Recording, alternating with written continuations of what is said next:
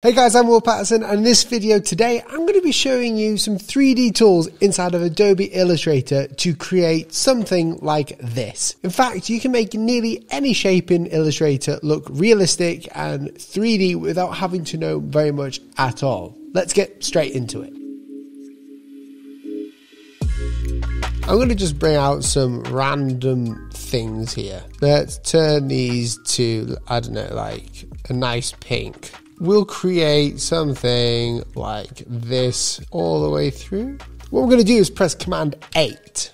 What Command 8 does is it changes the paths or the shapes into a compound path. Essentially, that means that Illustrator sees all these different shapes as one continuous path, and it's important to do that for this next step. We're going to go up to Window and 3D Materials. This is going to open up this nifty little box. You may have seen, you may not have seen, it's all kind of new. We've got a bunch of options to choose from in this case. We've got planes, which will create a flat 3D object. So it's gone 3D. We have the 3D panel, so we can move it around in 3D space. However, it doesn't look very 3D. The next one is Extrude, which you can see becomes a bit more 3D, and in fact, it is 3D, but it's kind of sharp and doesn't look very good. The next one is Revolve, which is going to screw around with everything and create this. That's right, 3D space has just made a new dimension in Illustrator. It looks pretty cool, but we've got the shadows and the highlights. And then, of course, we've got Inflate, which is what we want today. Now, this looks okay. We've got the sort of options here. We can move this around however which way we like with the actual 3D orientator in the middle here.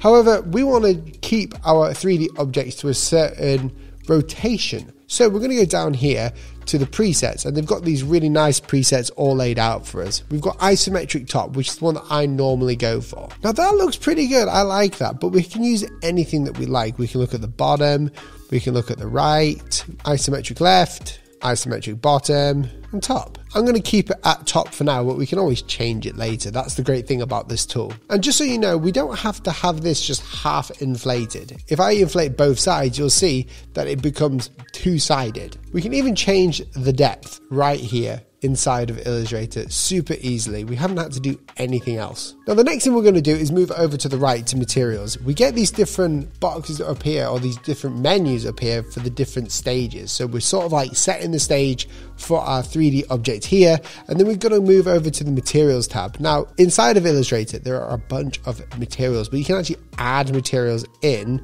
as like single graphics. You can actually bring them in from Adobe Substance, or Substance 3D should I say. But there are plenty of materials to choose from. However, I like to choose the default one because we can still do a lot of things with this with just the default version.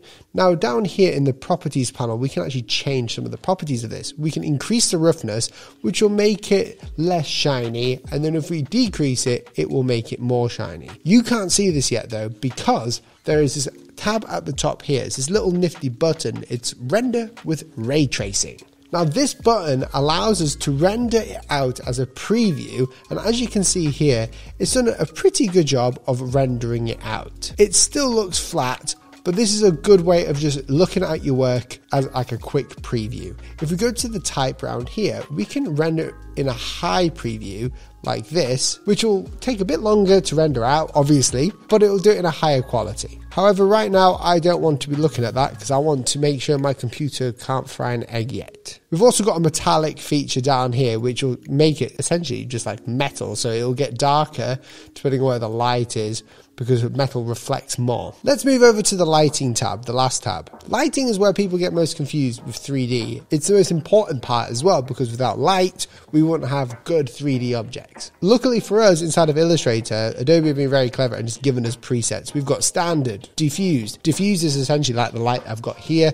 Big source, it doesn't have many reflections, the shadows are very soft. Top left and top right. Now if I went to standard, we can change the intensity of the light like so, and the rotation of the light as well. The great thing about it is you can actually change a lot of these properties on the fly, like the height, and also how soft you want the light to be as well. Ambient light is the light reflected off other surfaces like the artboard for instance. And you can see if I turn it off and on, it just adds that extra level of depth if I turn it off. But we're going to leave it on because we can change the intensity so we can be in a very brightly lit room. So this isn't taking the key light, which you can see here. This is taking the ambient light that's affected by the key light also. Shadows is a huge part of 3D as well, obviously. We're going to go and press shadows on and you'll start to see it looking a bit more better. Now we're going to change the shadow bounds to make sure that we can have the shadows all be seen all the way through, and we're going to go ahead and press this button here, which will just ray trace it out for us a little bit. It's going to render it out into a preview. Now depending on how many objects you've got on it, it will take time. Like you're seeing here, it's just a loading bar.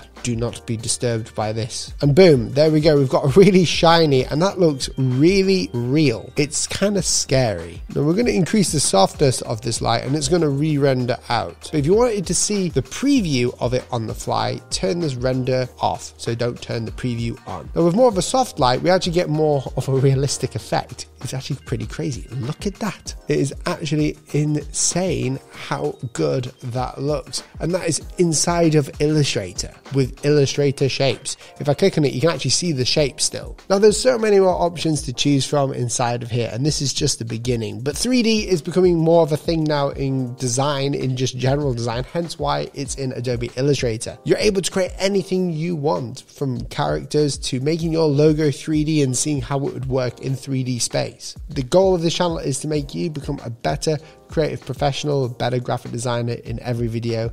Thanks for watching, and I'll see you in the next video. Goodbye.